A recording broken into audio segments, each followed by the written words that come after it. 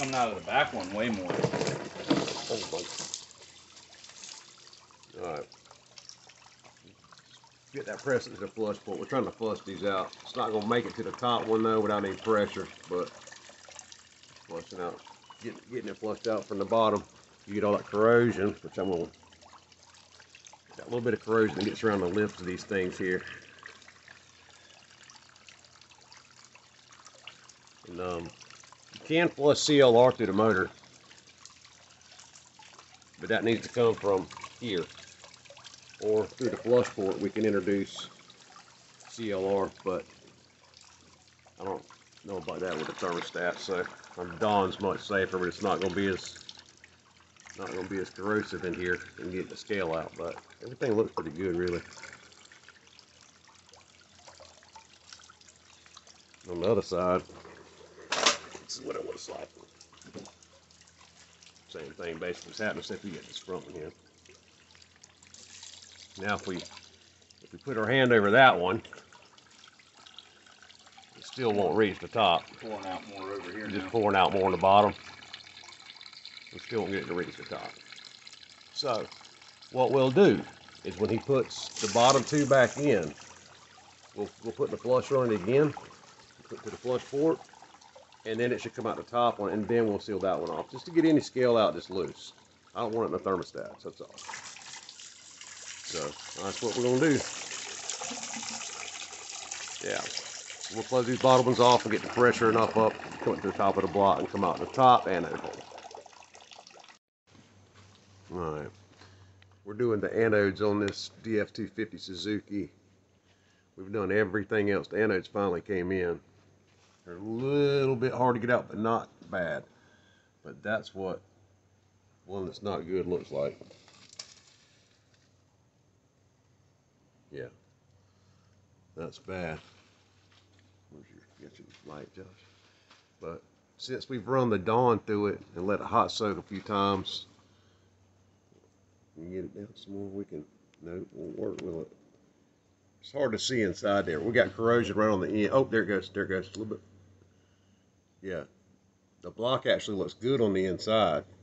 Running that Dawn through it really helped it. There's just corrosion right where the anode was at, so it was doing its job. But the inside of the block looks really, really good inside the holes. We'll check the port side in a minute. We're doing the starboard now.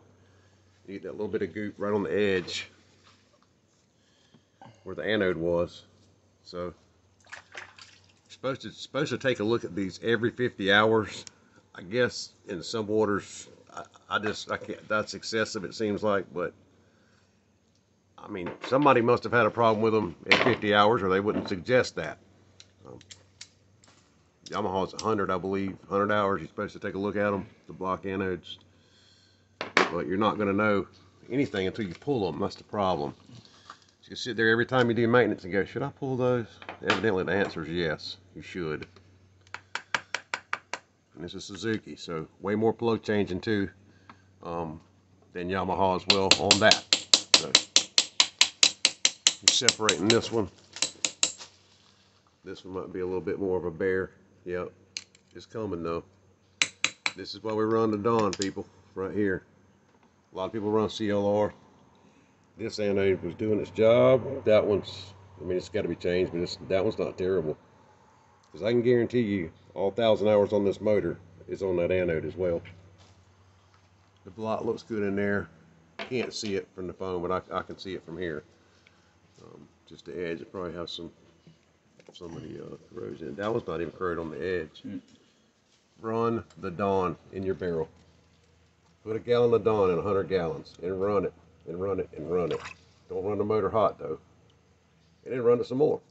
Just make sure this water's cool. You can get around 15 minutes of run time before this water gets hot. And then I just let the motor hot soak, and then we wait a couple hours and we fire it up again, let the Dawn run through it some more. We've done that numerous times because we knew this motor was neglected. But it's going to be okay, looks like. Hopefully. This is one more thing that's a-okay for now. The port side might be, they won't even come out. A lot of times you'll get them where they won't even come out of there. And you can't beat on it and mess up that surface because there's a seal that goes on. It seals up to this surface right here. I'll show you on the anodes. There's that little black seal. That's what keeps the water from shooting out of the motor. So if you mess up when you get anodes, it comes with these new seals. But if you mess up that surface right there while you're trying to separate them, separate the anode from the block, you're gonna have a problem if it don't seal back up. So, well, this crap's so tedious, you know. Got to be done though. We'll see what happens on the port side. So he's cleaning up the bolts. They're basically screws, but they have a hex head on them. Okay, those you got to keep these. Don't throw these away. So this is your cover plate that the anode sits on. This bolts into the outside of the block. Okay. Then look at these anodes. These things are rough, man. At any rate, you got to dig this out. If you go too far, you got to dig this bolt out of that hole from where the old anode, you know, is sitting in there, and it's in there like this. It don't just come right out. You got to dig that out. So then, because the literal anode corrodes around the nut, the bolt. Yeah, the bolt. Hence why there's all that corrosion on the bolt itself. That's right. It's a terrible design. So then that goes back on like that. This is a new one. And then the screw you have to reuse, unless you want to just go buy new ones every time. That goes back in like that, and you put it all back together after you put the seal on it. So that's how it goes, like that. Then we go back in the hole, cover the hole up, new anode installed. But it's it's an awful design because of how well, and it's also, you know, I say that, but somebody let these go too far. This is probably the easiest one to get off. When it gets jimmy down in there, one like this, it's hard to get that. He played a big hard long game getting those bolts out of there, out of the old ones. So literally all you get with the anode kit from Suzuki is this and the seals. And there's other anodes, of course, but we're talking about the block anodes. And this is what salt water does. This is what it does. Look at that, seriously. Luckily, as mentioned, the inside of the block looked okay. But we had done so many chemical flushes with Dawn and everything else, and vinegar and everything else, that it probably made this stuff easier for us than it would have been. And the inside of the block, again, thank God, it looks great. So, just showing the design here. It's not very good compared to Yamaha. Okay, all the anodes are changed. We're going to check some temperatures here. We'll check cylinder number 1 there.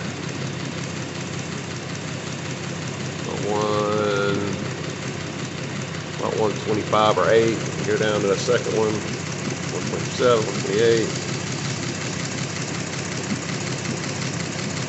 About the same, 127, 128. Now, here's where all the cooling water is. And you still got the same reading. A little higher on the top as heat rises. Plus, that may not be completely full because we're at idle. As you run, the pressure will fill that up more. Temperature drop there.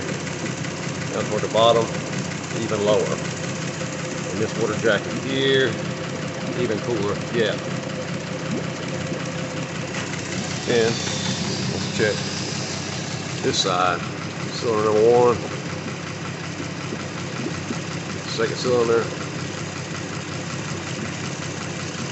Third cylinder.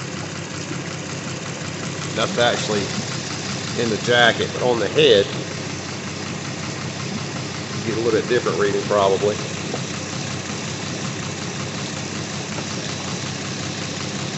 But they're still good. All 124 to 127 in the block on this side. Up high, it's about 135. 124 down midsection, and the lowest part, really cool. Really, really cool. It shows you how much that heat rises from there to there. It's about 10 or 15 degrees difference. And again, there's not much water pressure at idle like it will be when you're running. So That'll probably run actually cooler when it's running. And if it does go up, it'll be marginal. So everything's right with the motor, looks like. And the water coming out of here should be 80, 85. Yeah, we're good there. The water in the barrel